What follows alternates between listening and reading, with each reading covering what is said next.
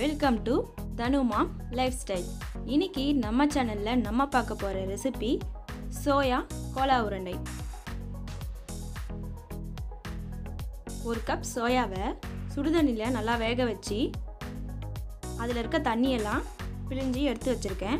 இப்போ இதை மிக்சியில் அரைச்சிக்க போகிறேன். ஒரு கிண்ணத்தில் அரைச்ச சோயாவை இதோட சேர்த்துக்கிறேன்.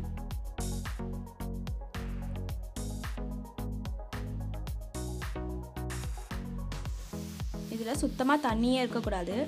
அதனால் நீங்கள் வேக வச்ச உடனே அதை நல்லா பிழிஞ்சிட்டு மிக்சியில் போட்டு எடுத்துக்கோங்க.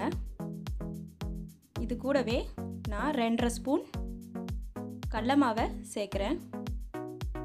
உங்கள்கிட்ட கடலை மாவு இல்லைன்னா உடச்ச கடலையை லைட்டாக ரோஸ்ட் பண்ணி மிக்சியில் பொடி பண்ணிக்கோங்க.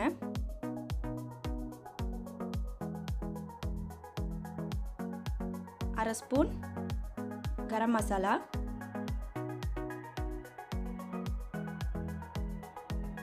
1 ஸ்பூன் மிளகாய்த்தூள்,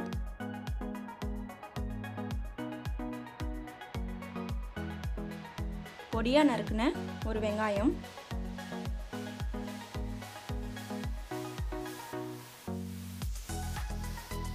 துருவின இஞ்சி பூண்டு 1 ஸ்பூன்,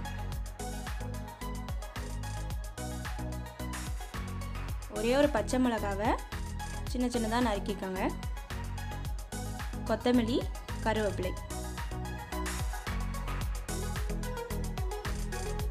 எல்லாத்தையும் நல்லா மிக்ஸ் பண்ணிக்கலாம்.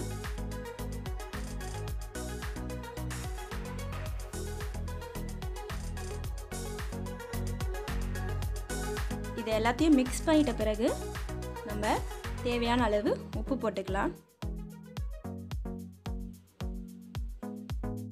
இதில் 1 ஸ்பூன் உப்பு சேர்த்துக்கிறேன்.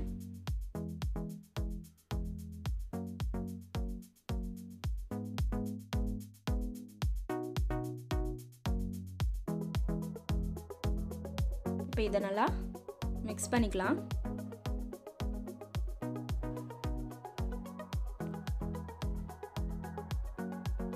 இப்போ இதை ஒரு பால் ஷேப்பில் உருட்டி வச்சுக்கிறேன்.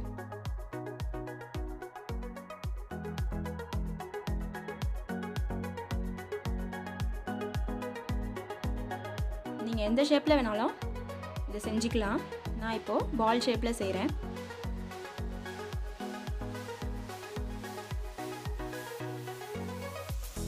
இது ஒரு நல்ல ஸ்நாக்ஸாக இருக்கும். குழந்தைங்களுக்கும் ரொம்ப பிடிக்கும்.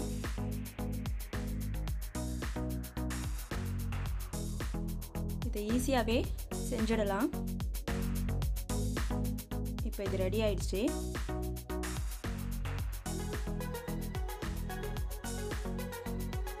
அடுப்பில் கடாயை வச்சுக்கிறேன். கடாய் நல்லா ஹீட் ஆனோடனே தேவையான அளவு எண்ணெய் ஊற்றிக்கிறேன். பொரிக்க எவ்வளோ எண்ணெய் வேணுமோ அவ்வளோ ஊற்றிக்கலாம்.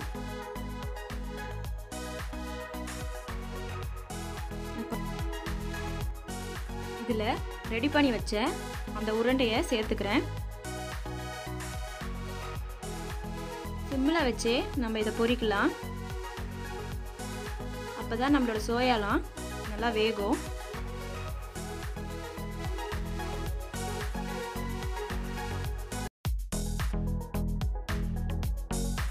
இதை நல்லா ஒரு கோல்டன் கலர் வர வரைக்கும் நம்ம பொரிச்சுக்கலாம்.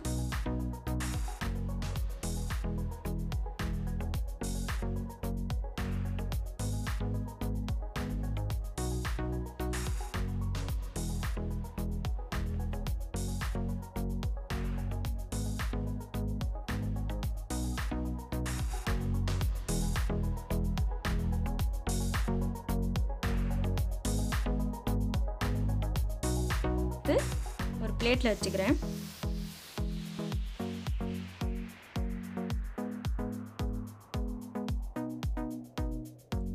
நம்மளோட சோயா கோலா உருண்டை ரெடி ஆயிடுச்சு.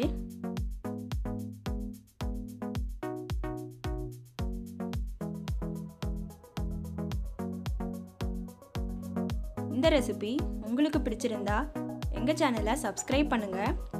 கூடவே பெல் பட்டனை கிளிக் பண்ணுங்கள். அப்போ தான் நாங்கள் அடுத்தடுத்து போடுற ரெசிபியெல்லாம் உங்கள் நோட்டிஃபிகேஷனுக்கு வரும். லைக் பண்ணுங்கள் அண்ட் ஷேர் பண்ணுங்கள். நன்றி.